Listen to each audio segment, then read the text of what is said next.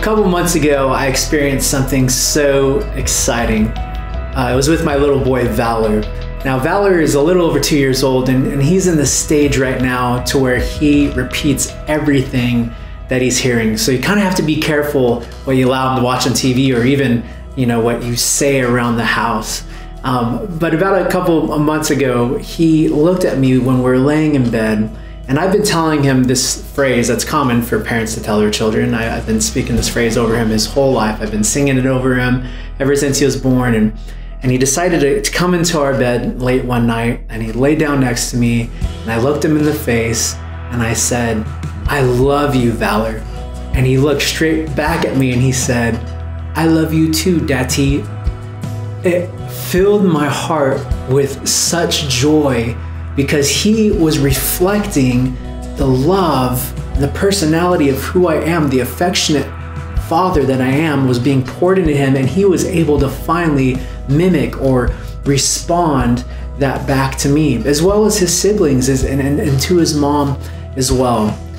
I believe to become one with our call, we have to begin to understand that God has placed his heart and his personality in us, and he's just waiting for us to come alive in it so that we can reflect it or mimic it or display it to the rest of the world.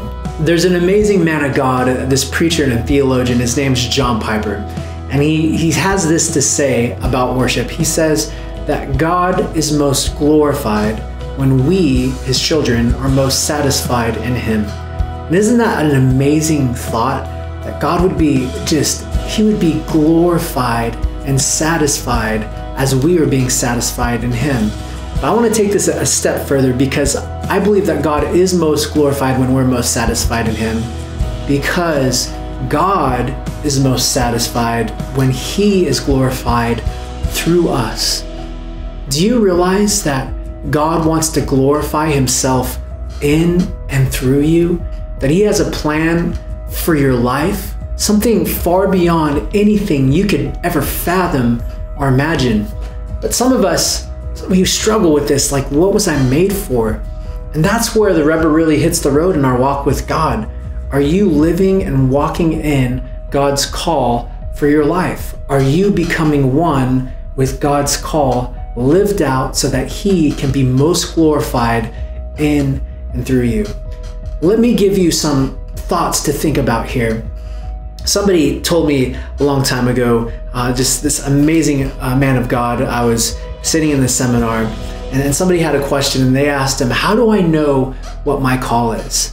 And he looked at them and he said, "The best indicator what your call truly is to follow your tears."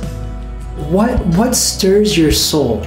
What makes you come alive? What are the things that you become broken about? Is it about refugees? Is it about the human trafficking? Is it about the poor? Is it about evangelism? What are the things that stir your soul? Because God's desire is to see a world reconciled back to himself, but through you, using his glory in and through you. In John 17:22-23, we've been going over this verse, and this is what Jesus has to say and pray about us, his future followers. He says, "I have given them the glory that you gave me." Do you hear that?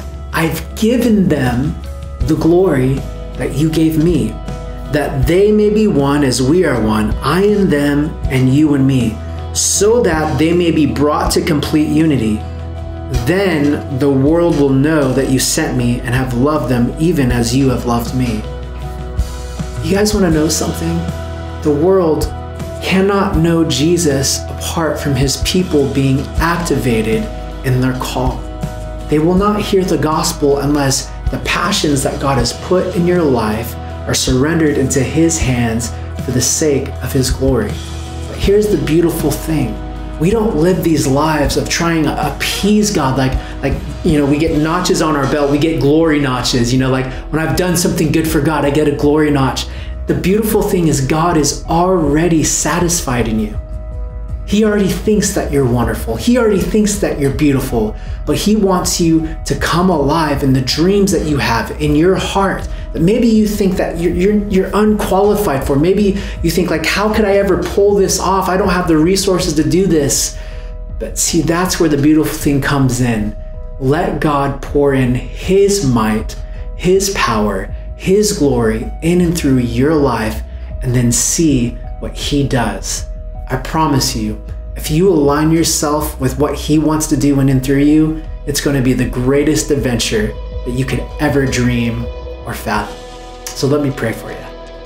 Jesus, I thank you for these amazing people. And we pray tonight as we're even discussing and talking around these things, Jesus, that you would begin to stir the passions in their heart. God, the things that they're gifted at. It might not necessarily be their vocations, God. Maybe it is, maybe it's not, but you have put passions in their hearts to do greater things than they ever thought, dreamed, or imagined. God, we're so grateful that you don't call the qualified, that you qualify the called, and you've called all of us into your great kingdom work, into seeing this world reconciled back into right relationship with you. God, stir our hearts, give us new dreams, new visions, and bless us as we bless you. In Jesus' mighty name, amen.